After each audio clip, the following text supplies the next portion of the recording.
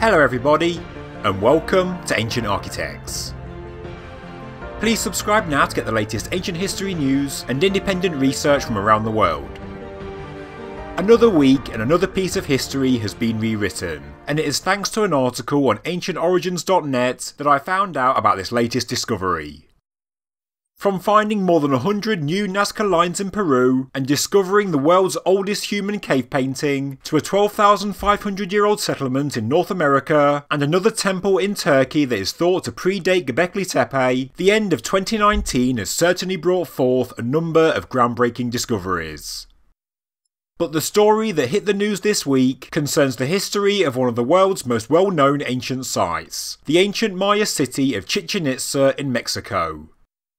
Dr. Guillermo de Anda, an underwater archaeologist and head of the Great Maya Aquifer Project, works on exploring and mapping the sacred sinkholes in the Yucatan Peninsula. And talking to the Spanish newspaper Milenio, he says that the ancient city of Chichen Itza was not founded in 525 AD as the history books say, but was actually around 100 AD, pushing its origins back more than 400 years.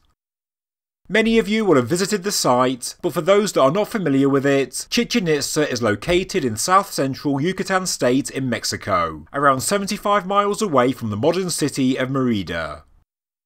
This is quite an arid part of Mexico, and so in ancient times, the main source of water was from wells, which are formed by sinkholes in the underlying limestone. This is why they were viewed as sacred. If it wasn't for two enormous sinkholes at Chichen Itza, the city would never have been built here, and this fact is commemorated in the name of the city. Chi means mouth and Chen means wells, whilst Itza is the name of the Maya tribe that settled there. So, how did de Anda come to the conclusion that the Maya city of Chichen Itza is 400 years older than previously thought? Well, he and his team have been studying the carbon remains in the Balamkang cave, which was found in the 1950s beneath the archaeological site. The results of the study, which placed the origins of Chichen Itza 400 years further into history, were based on material artefacts that were analysed to determine their age. The new date for the origins of the city were further analysed at the first Maya Aquifer Archaeological Colloquium, and the new discovery seems conclusive. In March this year, I reported on the same archaeological team discovering a trove of Maya artefacts under the city of Chichen Itza, in another cave system called the Cave of the Jaguar, or the Blamku Cave, a site just 2 miles away from the famous and breathtaking step pyramid of Kukulkan, which, as you all know, is located in the heart of the city. Human bone fragments were found in the cave but no burials, and therefore they may have been related to rituals or sacrifices, and this is further backed up due to the artefacts that are found alongside them. The team of researchers is made up of not just archaeologists, but also biologists, cave divers and underwater photographers, and together they have developed new ways to 3D map and model the ancient cave systems of Mexico. Both the Balamkang and the Blamku caves are hugely important in studying the origins of Chichen Itza, and the artefacts found in both caves are very similar, and therefore they both come from this earlier time period.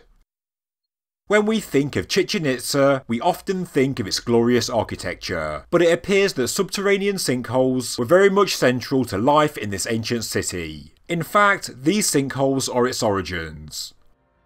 With all the work that has been done, we now know that the Itza tribe first settled around 100 AD, and these early people laid the foundations for what would become an important and powerful civilization in South and Central American history. Thank you very much for watching this news update from Ancient Architects.